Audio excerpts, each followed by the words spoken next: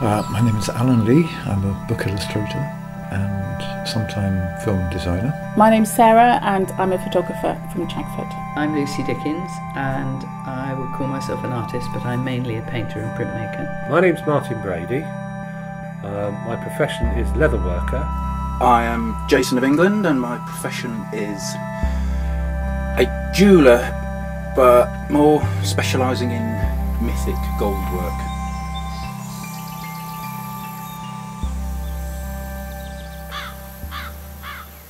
I started photography, I probably got into it properly when I was at uni. I went to art college.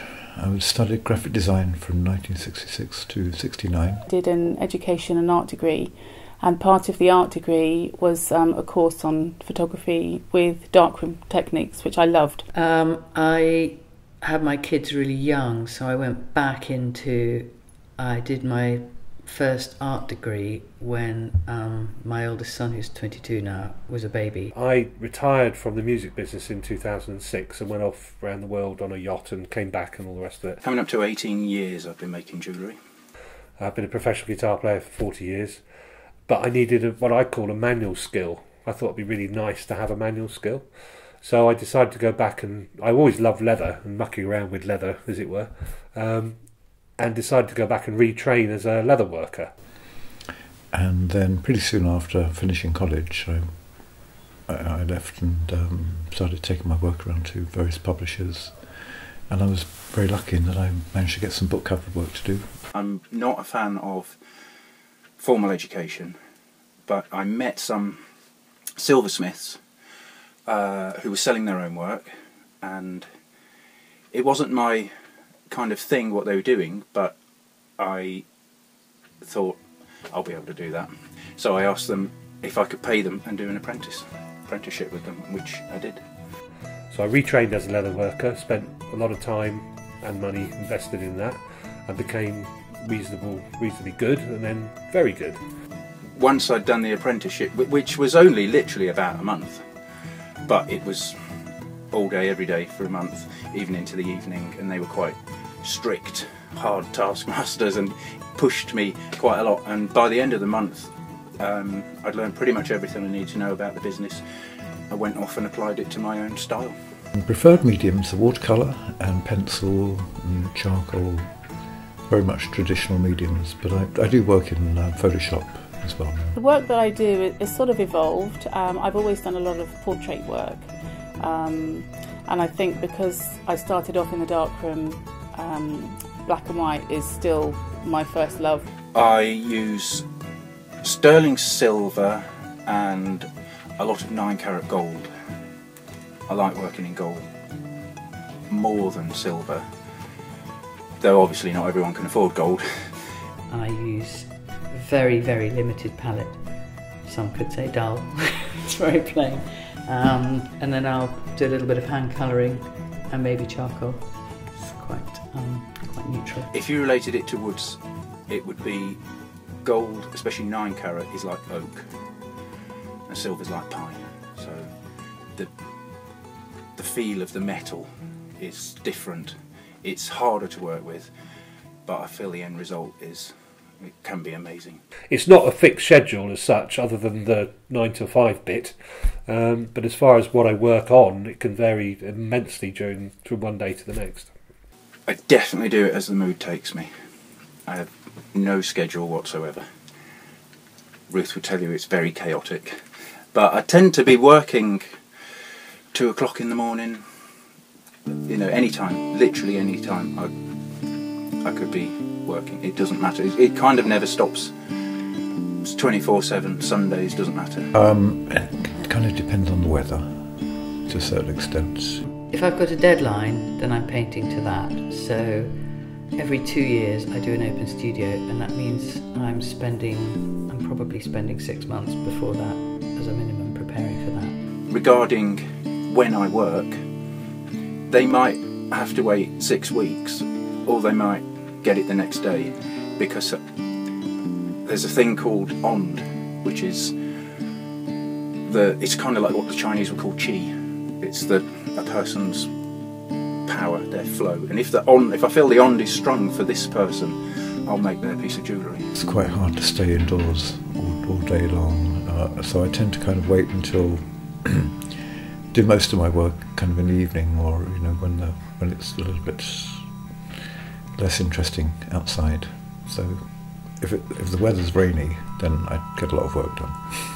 Emailing me and saying, "Have you done it yet?" I say no, because the time's not right, and then I make it. And that could be after dinner in the evening. I might just suddenly think, I've got to make their thing now, and I make it, and I start, and I go right through to the finish until it's done, and then they get it, and that way it kind of has all the power that's required in it, and that's how I work. But it's very much a deadline that actually kind of gets me, you know, kind of constructs my daily life. So it depends what I have to do. I've worked on a couple of films before getting involved with the Lord of the Rings. A film called Legend by Ridley Scott, a comedy fantasy adventure called Eric the Viking, which was made by Terry Jones of Monty Python. February is quite a quiet month for me in my year, and I decided a couple of years ago to start a personal project every February.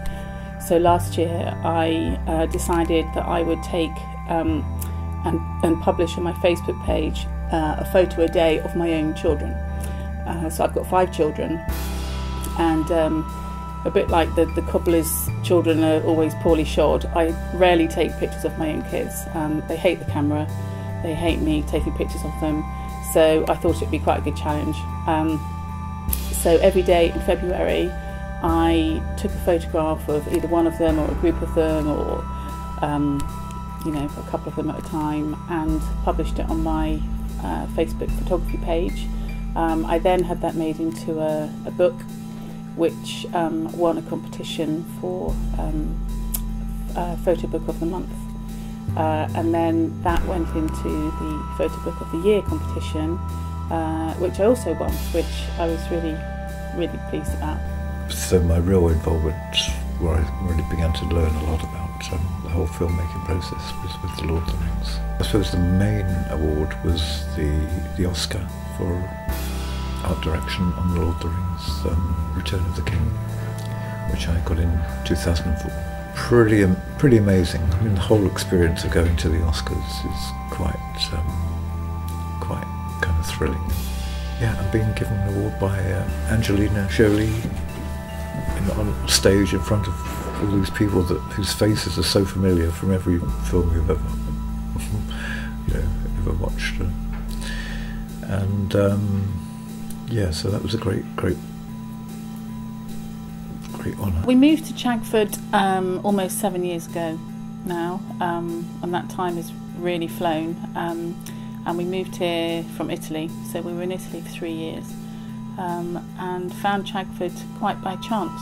I've lived in Chagford for 40 years, and I discovered it. I came down with my partner for a weekend, and just discovered this wonderful place that seemed to have everything I'd ever want to draw for a lifetime or more. And so we actually made the decision that weekend to come down and live in Chagford.